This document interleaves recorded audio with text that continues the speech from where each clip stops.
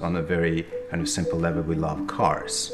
And we want to be able to love cars in the future without having to feel bad about what they bring along. My name is Eric Schönenberger, I'm an architect. My name is Ferda Kulatan, and I'm an architect.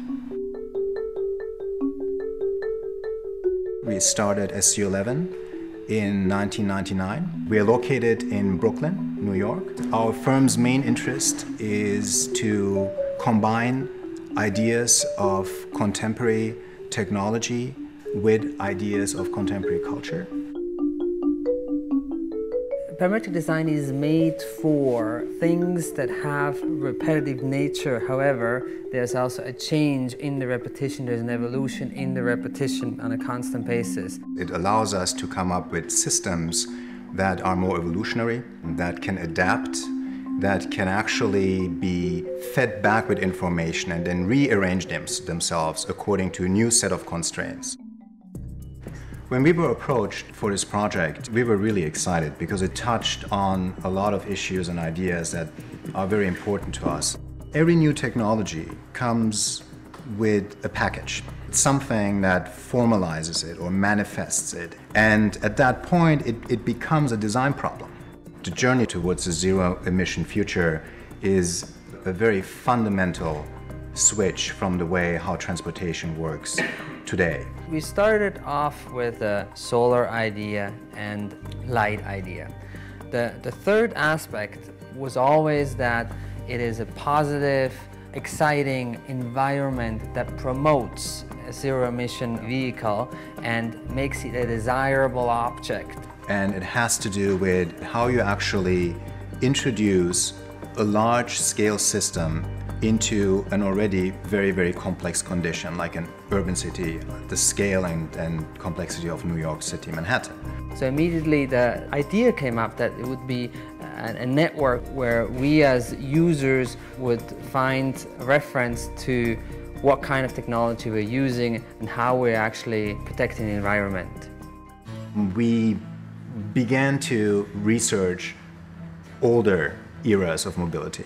One of the examples we looked at was the GM Futurama, and we thought that there were actually groundbreaking new moments at that point. And so what are now the groundbreaking moments that need to be brought in to transform our thinking about how we move? How can we begin to express this kind of a transformation within the cities? The Manhattan grid was not designed for the car in particular, outside of Robert Moses's adjustments in terms of the highways, etc. It doesn't really have the ability to adapt by itself. How can we begin to carve out a niche within the existing grid and overlay a secondary organizational principle, one that is based on a nodal condition? So you begin in certain areas and then you web it together over time. We feel that if the grid is a symbol of rigidity, the way how the life is actually played out on the curbs is one of dynamic exchange, of adaptation and flexibility.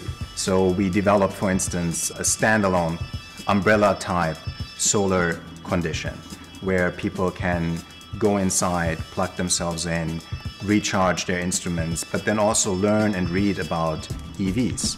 And maybe a part of it is indeed then also be used for an electrical vehicle to be plugged in. We started to build in different qualities. It can open up more and let light through, let wind through. It can close up and create a larger surface for solar collection. It can be thickened or angled more or less towards the sun. It can adhere to a facade if its parameters are worked with in a certain way. And it can actually continuously position itself at the most perfect angle to get the most of the sunlight it can collect. You can walk on it, you can sit on a piece of it, you can plug in your laptop, you can charge your individual devices, and there is a particular form and shape associated to it, which we hope will become iconic to the level that people see it and recall and know what it is.